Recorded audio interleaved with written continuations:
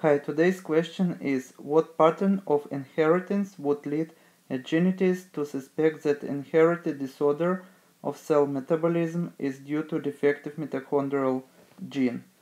Imagine that we have a female and we use always circle to designate female, and we use square to designate male, and we have affected female, and this pair would have children, and all children, no matter of the gender, would be all affected.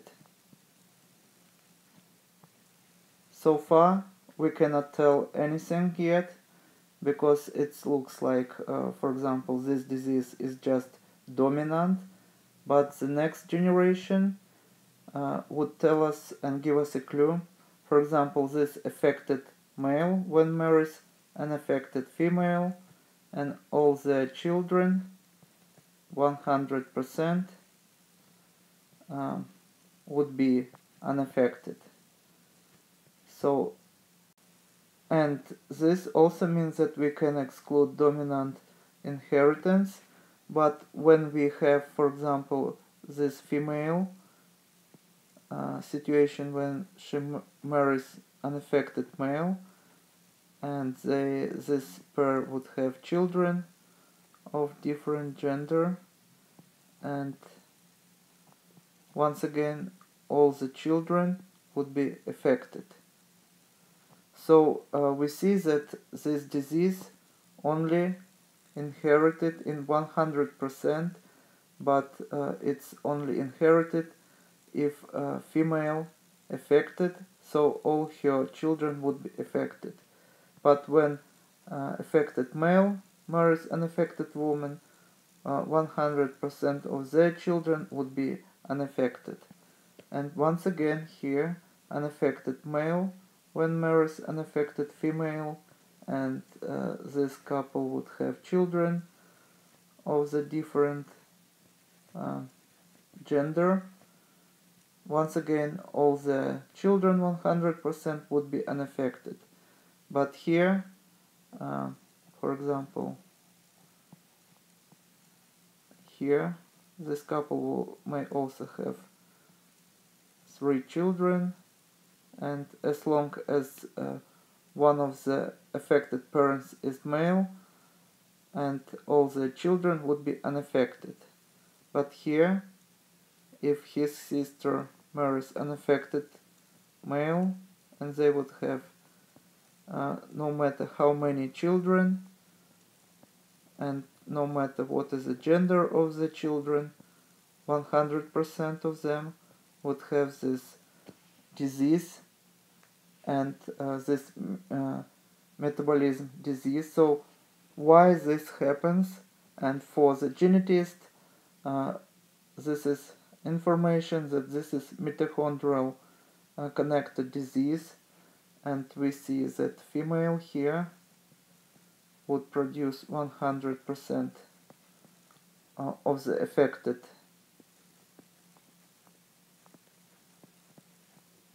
children.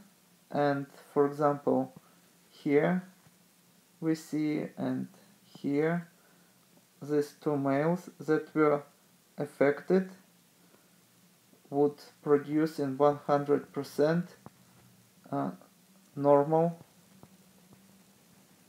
or unaffected children. Why this happens? And here is the explanation. Imagine, for example, that this is egg cell, and egg cell has a nucleus with 23 chromosomes, and here is a sperm, and sperm also has 23 chromosomes. And also, this is in the egg cell, this is not the only one set of the chromosomes, because egg cell also would have many different nutrients and mitochondria, and mitochondria also have its own genome. It's very small, it's only 37 genes, and mitochondria dependent in many cases on the proteins produced by cell or on the other genes that is present in the nucleus. So there is also many other different organelles.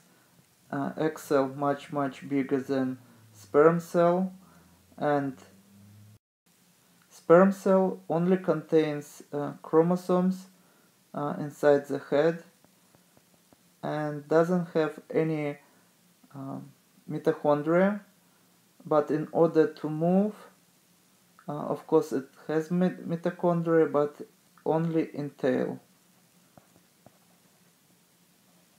So mitochondria present only in tail, and actually when sperm penetrates the egg, it sheds its tail, so it stays outside, and mitochondria that is present in the tail doesn't penetrate the egg. So this is explanation why affected males can have unaffected children, but all affected females would produce in 100% affected children. At the end, I want to tell you one story that is related to what I told you today. Just a few years ago, there were a couple where female were affected, so they know that all the children that they would produce would be affected. So this couple, and here is an egg cell that has affected defective mitochondria, but normal nucleus. They used normal donor's egg cell, whose own nucleus were removed, and nucleus of this woman were transferred to such denucleated egg cell, and then this nucleus were fertilized by sperm of her husband, and this nucleus contained, of course, normal mitochondria. So this parent donated 23 chromosomes, this parent donated 23 nucleus chromosomes, and this would considered third parent also donated 37 genes of mitochondria. So normal healthy child were produced that had 3 parents, 2 female parents and 1 male parent. So this couple were able to escape such situation when defective mitochondria means 100% that their progeny, their children, would be also affected. So this is all for today. Thank you for your attention. Please subscribe to my channel. New videos almost every day. Goodbye.